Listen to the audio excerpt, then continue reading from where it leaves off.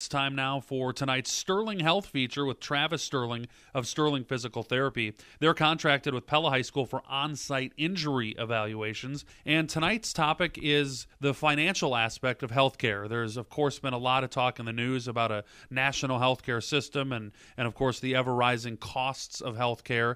How do you suggest that people in this economy, how do you kind of suggest that they evaluate spending their healthcare dollars? Yeah, that's a great question and something we get all the time, and we're obviously sensitive to it. We always suggest conservative unless we see something that's clear-cut that needs something more specialized or expensive. And I'll use an example of an MRI versus physical therapy. If you have an MRI right away at the drop of a hat, that could be anywhere from $1,000 to $1,500. Typically, it's something you have to pay out of pocket for with most plans versus, physical therapy, that's covered under your insurance plan. And, hopefully we get you better and then you don't need the MRI at all and you're back on the field or back at work. There's two different ways, basically, that the costs get covered. There's either the out-of-pocket costs that you talked about, or there's also the health insurance. What should people know about the healthcare payments and kind of that relationship with you as a provider? Everybody's confused by insurance,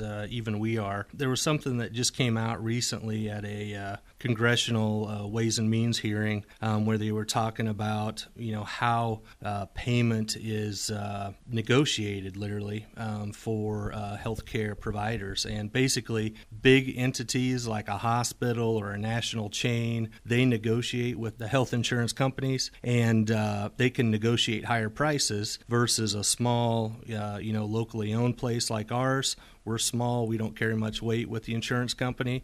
And so what the insurance company allows us is less than a hospital or a national physical therapy chain. So in essence, if you come to us, it saves you money, but also saves your insurance company money. And then in turn, when next year comes around, your insurance premiums don't rise because we're cheaper than, again, the hospital or the national chain. Very interesting. What do you think about the consolidation of healthcare services or those large national chains?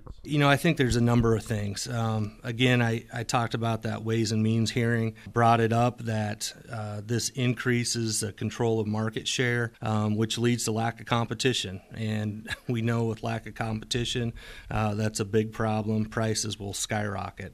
Second thing, when you're referred inside of a hospital, national chain, whatever it is, you need to ask yourself, why is it happening? Was I given a choice? And I'm an American. I'm big on competition, just like football in college. It makes you better, and when there's competition, it gives people more choices. And finally, sometimes communication is brought up as an issue to have the big consolidated health groups. But for us, really, that's not an issue. We know all the local doctors, have a great relationship with all of them, just like you see us working with Dr. Bruxfort on the sidelines at away Pella games. If we have a question or a concern, we just call them up on the phone. The communication really isn't an issue. I would like to say thanks to our guest on the Sterling Health feature, Travis Sterling of Sterling Physical Therapy, where they provide you with the Sterling standard of care.